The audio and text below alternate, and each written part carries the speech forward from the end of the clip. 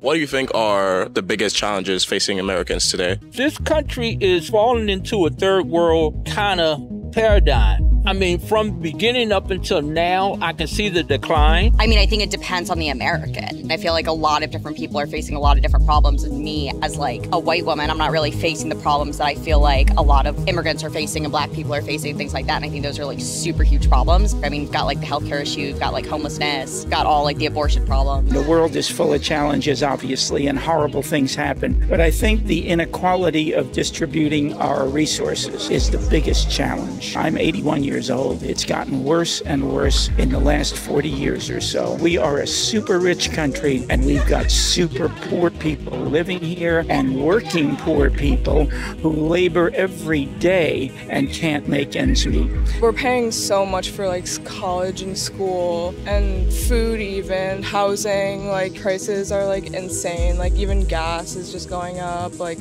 our rent's going up this month. It's also sad that like some older Americans are still working because they have to, not because they like enjoy what they're doing. Everything's turning criminal. Crime on the street, of course it's gonna be crime. No jobs, what do you expect? People are gonna survive. They're gonna do whatever's necessary to survive, to make a living. When your family is hungry and you have no other means, what are you gonna do if there's no jobs? Leave your family hungry? The economy's tanked. I mean, they've adjusted down employment, so it looks like there's more people employed. So we really don't know what the economy looks like. What do you think about the economy in America? I think that the economy is in a heightened state of emergency. I feel the prices. I feel the need to be more creative with my spending. Like I just bought an electric car out of necessity because I couldn't pay for gasoline and petroleum anymore. It's a robust economy. I'm retired. I have a pension. I own the little condominium I live in. I have a great life. I can come and protest. I can come and talk to reporters. Good for me. Not good enough.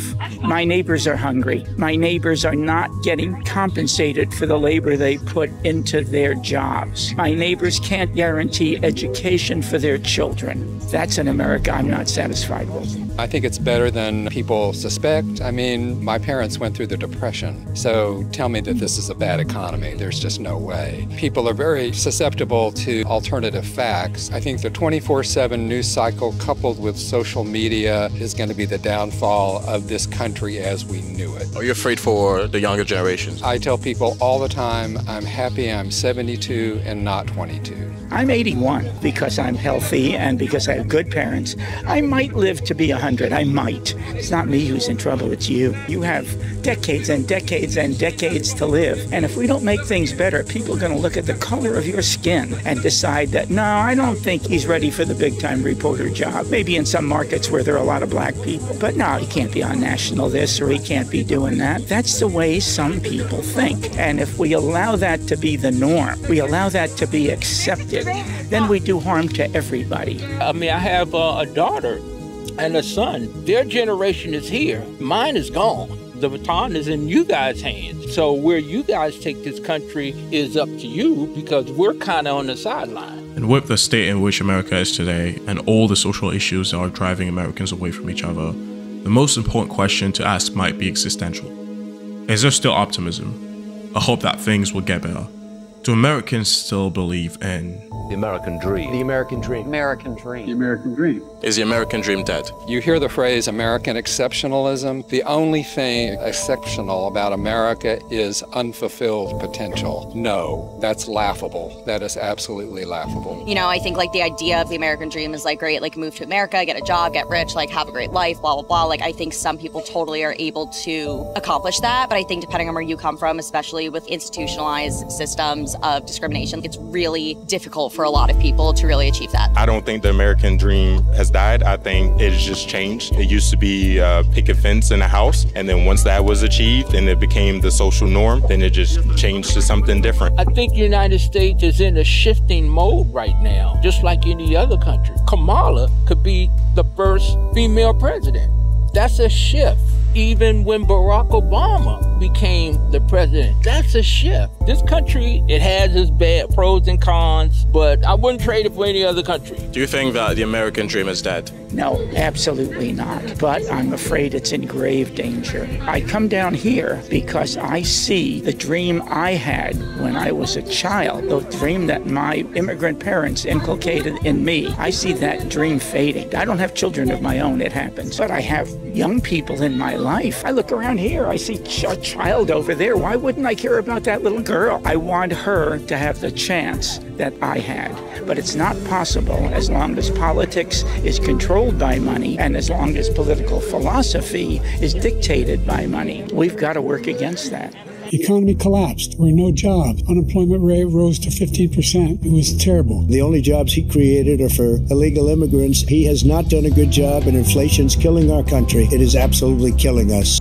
We have this international crisis that really requires federal intervention that local government is being asked to subsidize. Local government is not designed or built to handle such a crisis. There's one issue that polarizes Americans quite a lot, and that might be a crucial factor in deciding who they will vote for come November. You think you just fell out of a coconut tree? Immigration has always been an issue in American politics. They're poisoning the blood of our country. That's what they've done. I will not demonize immigrants saying they are poisoning the blood of our country.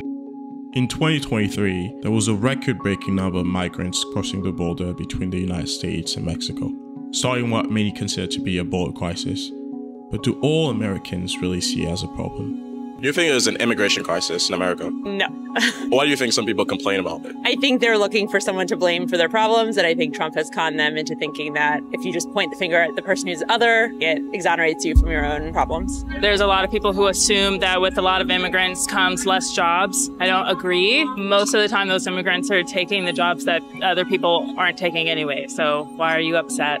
There's thousands of people coming through the border. I'm not against immigration or nothing like that, but I do think there has to be some laws in place that have to be followed. Why do you think it's an issue? Well, because we don't know who's coming in, and I have a lot of friends that came here legally. They went to college here, and for them it's so hard to get a green card, so hard to stay here and work. And then you see all these people that are coming in through the border. Why can they come in so easily and get so many benefits? And then the people that are here legally and have gotten an education and paid their taxes and worked, and it's so hard for them to stay. There's really an imbalance there. There's an immigration crisis with the acceptance of immigrants who follow the proper procedures set forth by Americans. And then there's also an issue with illegal immigration as well. The line is really blurred between discrimination and enforcing the laws that we set for immigration. This country is built off immigration. Columbus migrated here. A lot of Americans are from other countries. This is a melting pot. I'm a child of an immigrant myself, but it's generations. As someone who grew up in Texas and who lived with free immigration for generations, I think it's a manufactured talking point for the right wing. And if you do a study of Latin American history, you will see that one of the biggest reasons for the influx of immigrants to this country is the intervention of the United States in the governments of Latin America in order to protect American business interests. That, more often than not, created civil wars, which then resulted in the collapse of governments, which then resulted in immigration to this country. So the United States is greatly to blame for whatever immigration problems we have. There's a crisis, but it's not insoluble. My folks were childhood immigrants. They came from Eastern Europe. It was difficult. They were in danger in Eastern Europe. America welcomed them. But they welcomed them to work, and my folks worked hard.